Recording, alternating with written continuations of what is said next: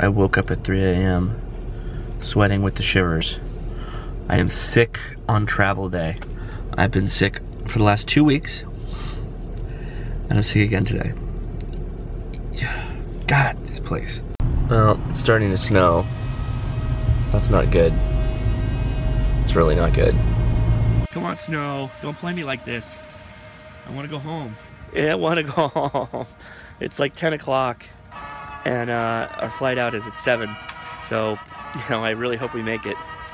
Oh man, that's crazy. Well, sorry I didn't make a mini video today. I got super sick. I slept the entire flight to Phoenix. We're flying from Phoenix to LAX right now. I apologize again. I got very sick last night.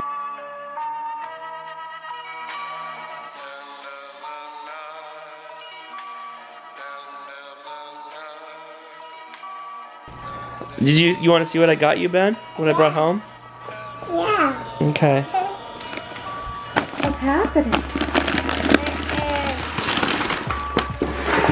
That's crab chip. No, Ben. Stay with Mommy has everything.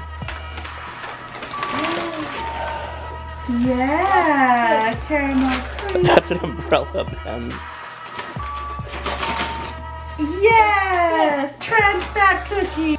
Leia's mom made us a home remedy cough syrup.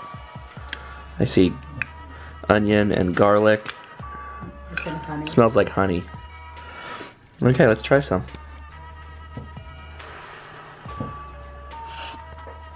Don't put your spoon back in. Yeah, alright. Tastes like honey and garlic and onion. Excellent. What's that supposed to do? It's supposed to get rid of your cough. Okay, we'll see. Okay, let's see if I can break down what happened today.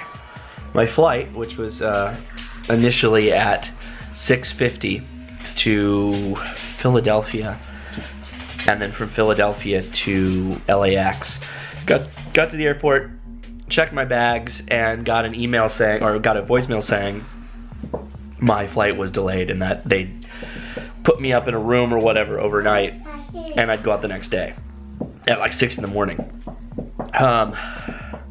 Instead though, we booked it over to another ramp and got on a flight to Phoenix, but my bags were still on the other plane, so I don't have my bags, my clothes, my work, like all my work clothes are somewhere.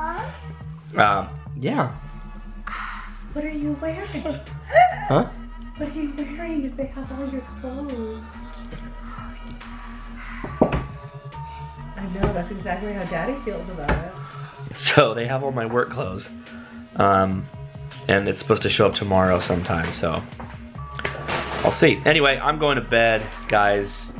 I'm gonna go try to post this right now, otherwise it's getting posted up late. See you tomorrow.